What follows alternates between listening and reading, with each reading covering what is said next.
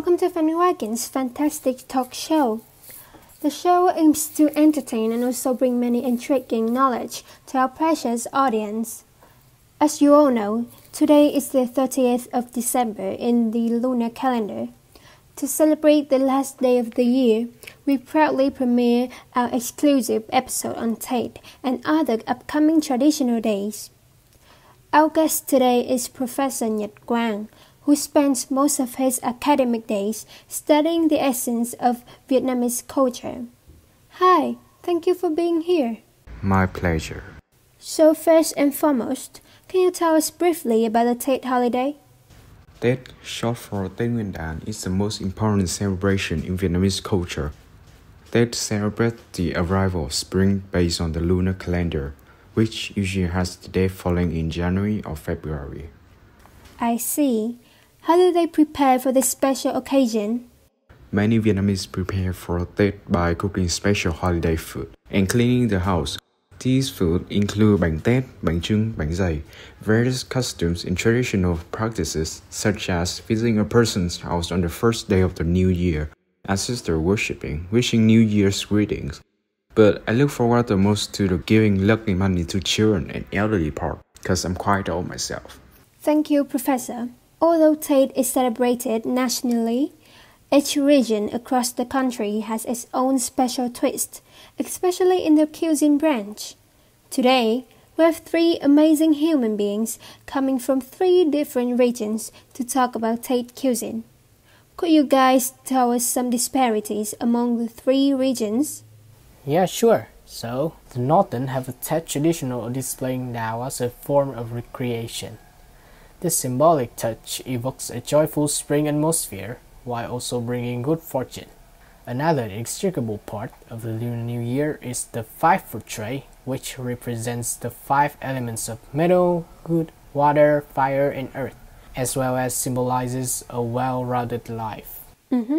I wonder what my fellows in the central part gonna eat for Tet. Unlike in the north and south, food trays in the central region are simple, mainly to honor the ancestors. To pray for a happy and prosperous year, they usually offer sweet fruits that are not bitter or acrid. They also avoid eating balut and duck meat, since they believe that this food will bring bad luck. What about your region?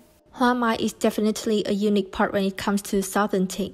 Even the people who can't afford the large pots at least buy pretty little branches and ornaments in order to relish the festive atmosphere of Tet. As the South often has a hot and sunny climate, cold food is considered as the traditional food of the Southern.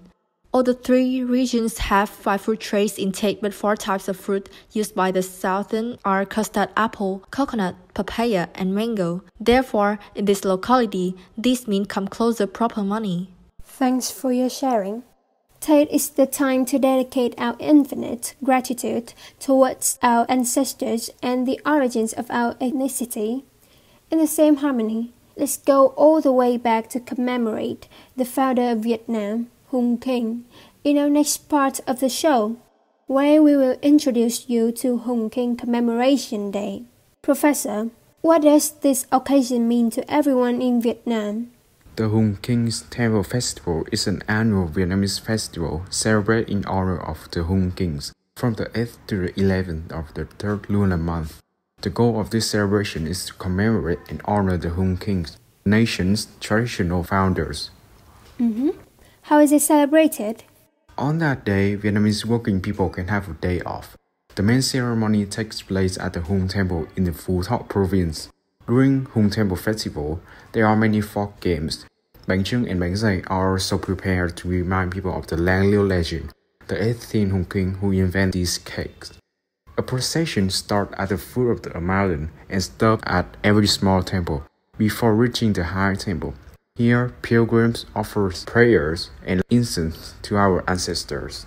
Thank you. Now, let's move on to the colorful Hội An Lantern Festival. The Lantern Festival of Hội An Ancient Town is also known as the Full Moon Night Festival, which has attracted many domestics and foreign tourists' attention.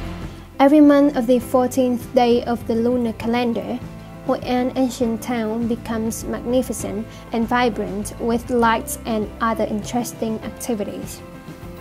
We hope you enjoy this breathtaking scenery. Hope to see you guys in the next episode. Thank you and Happy New Year!